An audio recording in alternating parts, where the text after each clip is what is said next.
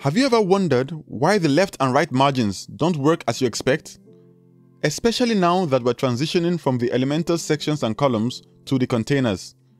In this video, I'll explain why and I'll show you different ways you can work around it. So stay tuned and let's get started.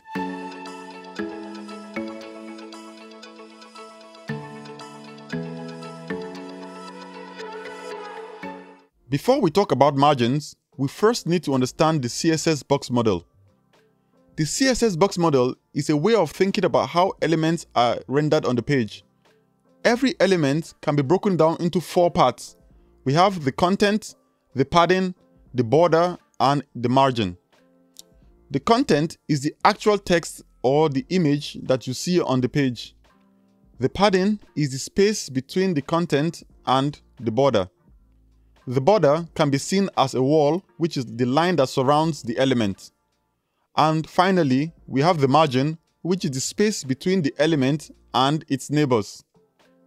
So here's a fun analogy that might help you understand the CSS Box Model a bit better. Imagine you're packing a present. The content of the present is the gift itself, like a PS5. The padding is the bubble wrap that you use to protect the gift.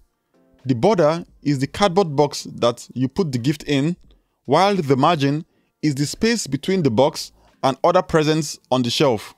Also, when calculating the size of the package for delivery, the size is usually calculated as the size of the entire packaging, not just the content itself. So similarly in web design, when we set the box sizing to border box, which is by default in all page builders, the width of an element is equal to the sum of the content, the padding, and the border. But that's not the total space taken up by the element. You also have to factor in the personal space around the element, which is the margin. So, in summary, the width of an element is the sum of the size of the content, the padding, and the border, while the total space taken up by the element is equal to the sum of the width and the left and right margins. So for example, if we define the width of the element as 200 pixels, and then we define the left and right margin as 10 pixels each, then the final space occupied by the element is actually 220 pixels, not 200 pixels. That is one important thing you need to note. So now let's head over to the Elementor page and see how everything is in action. So here we are on our Elementor edit page. As you can see, this represents an illustration of the box model. So now let's go ahead and create a new section that will represent the body element or the parent section. I'll set it to full width and give it a width of 400 pixels so we can easily see it. Then I'll remove the gap as well as the padding. Finally, I'll give it a border to represent the boundaries of the element.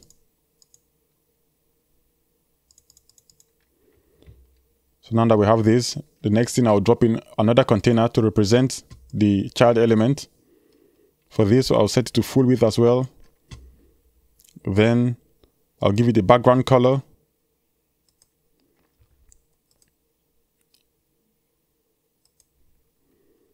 And finally, I'll give it a border.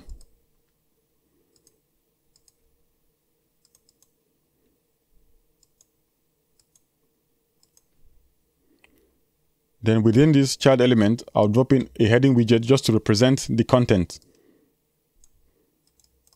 So I'll set this is the content. And I'll set it to center and the width to inline auto, because by default, the content within a widget, this is just a representation. The content within a widget is usually set to auto by default. So now that we have these, now let's see how each of these elements interact with each other. That is the content, the padding, and the border, as well as the width. So let's just give the content a border as well, just so we can see how it interacts with the padding.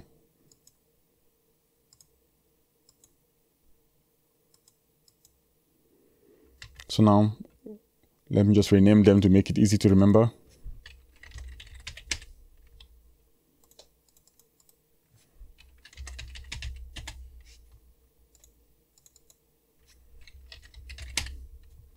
So I'll go back to the child element. Now watch what happens as we increase the padding. Like we said, the padding plus the automatic content plus the border will always give you the width of the element.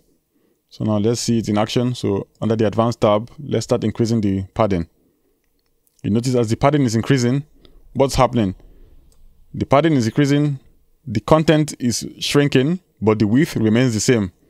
That's because, like I said, all three must equate to the width of the element. Since we already have a fixed width, so all three of them must try to combine to give you back that width. And since the content by default is an auto width, so it is basically taking up as much width as possible. But for the height, it's a bit different because the height of an element is usually set to auto. That means grow as much as you can. So that's why you see the height is expanding as we increase the padding, but the width remains the same. But now let's see what happens when we try to change the margin. So now let's go back. We're still on the child element. Now let's see how the margin interacts with the element. As you can see, as we increase the margin, watch what happens to the content is breaking out of its parent container.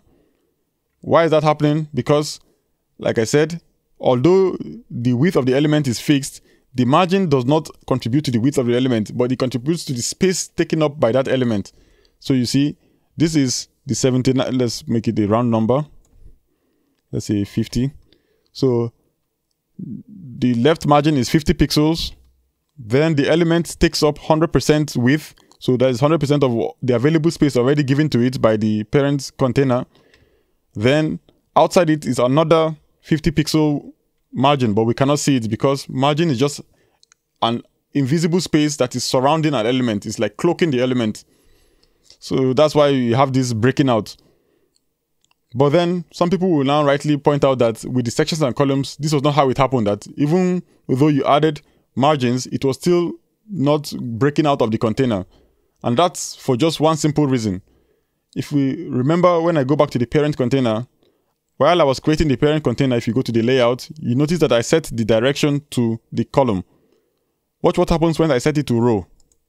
See, the element immediately shrinks back to fit the available space. Because Flexbox by default, they have flex shrink property. That means if there is not much available space, shrink your width to fit into that available space.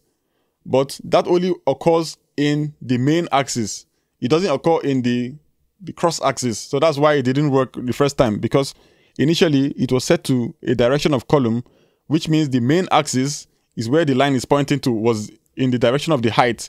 So it was allowed to shrink if there was no available space for the height at that point in time. But since the height was set to auto, that means it had available space, so that's why the height was increasing. If we had set the height to a fixed height and then we had set the direction to column, then it will have been shrinking to fit into that available height. So now that we have that, you see the moment we change it back to the column, you see it breaks out again. But when we set it to row, it tries to shrink to fit into the available space. We can prove that it is using the flex shrink property by going to the child container. Under the advanced tab, if you see where it says size, you notice it has grow, there's shrink, and then there is custom. So let's say we don't want it to grow or shrink. So when you click the none, watch what happens. It goes back to overflowing from its parent container, because by default, the flex shrink property is set to 1. Because once we set it to shrink, see, it goes back to the parent container. And that is basically how it works. So that's why sometimes when you're working with the containers, it doesn't work out as you plan. Sometimes it works out. But when we're working with the sections and columns, because with the sections and columns, Elementor always set the direction to row. And then they did a kind of trick to make it look like it was going in the column direction, but it was actually set to row. But now they've taken away the training wheels from the whole thing and are giving us all the freedom we want to customize. That's why we can now see the flaws with CSS, how things interact with each other. So now we just have to learn that margin is the space outside of an element, and when there is not enough space, then the element has to break out to try to get space, because by default, content should not be missing. That is how HTML was set up, that no content should be lost. Because you also notice with the content inside as well, that it's overflowing, because it's not enough space available again to fit in the available content, so it overflows to the edge of the screen. But because the parent container has an available space from the padding, that's why it's just breaking out to the padding. That's the weird thing that happens. Containers always overflow when there's not enough space. It has to overflow. And then where does it overflow to? It overflows to the right if you're in a left to right direction of writing. If you're in the right to left direction of writing, then it overflow to the left. So now that we know all of this, what are the kind of things we can do? One way we can do it is set the parent container, just set the direction to row, and it will make it to shrink to fill the available space. But that only happens when there's only one element in the space. The moment you add in, let's duplicate this, a second element, it will overlap again because there's not available space. It only works when there is one element inside of the parent element. So now let's delete this.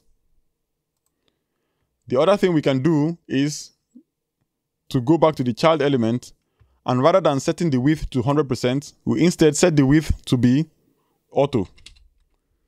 That will give it the same effect as shrinking the parent container. So now let's go to the parent and change the direction. You see, no matter what direction we change it to, it will always shrink. It will shrink to fill the available space. So that's the second option we can do. And if you see, if we duplicate it, this time, because there's no available space, it will wrap around to the second row. So this one works better. So if you want to have like equal spacing around the elements, then set the width to auto instead of to 100%. The other thing you can do is, rather than setting the width, you can set the margins to auto and then set a fixed width to give you a similar effect. And then let's see how it works. So let's delete this item and let's now set the width. So this time, this is the child element again. So rather than setting the width to auto, we'll set it back to maybe 80%. And then we'll go to the advanced tab and we change the margins. So let's unlink it, use the pencil icon, and then now we'll set the left and the right margins to auto. And you see, now again, it's back to normal. So basically it's creating the equal spacing on the left and the right of the content. So those are the different ways we can do it. You can either set the direction to row if it's only one element within that container, or you can set the width to auto, or you can set the margins to auto, the left and the right margins to auto. Those are the three major methods we can use. Or you can just go to the parent container, and rather than using margin on the child container, just go to the parent container and set the padding instead. So when you set the padding to the parent container, it also gives you the same effect as setting margin to the child container. So those are the different methods you can use. There's something I forgot to mention, and that is that the widgets don't react the same way as the containers, because the widgets still have the training wheels on. That is, they still have divs within divs, and that is what is protecting them. So now let's duplicate this section, and then this time I'll delete the container inside and just add a simple widget. So let's say the text editor widget. Let's first remove the padding from the parent container. So now let's start increasing the margin of the widget itself. You'll notice that the widget actually stays within its container. That's because Elementor doesn't apply the margins for widgets to the outer container.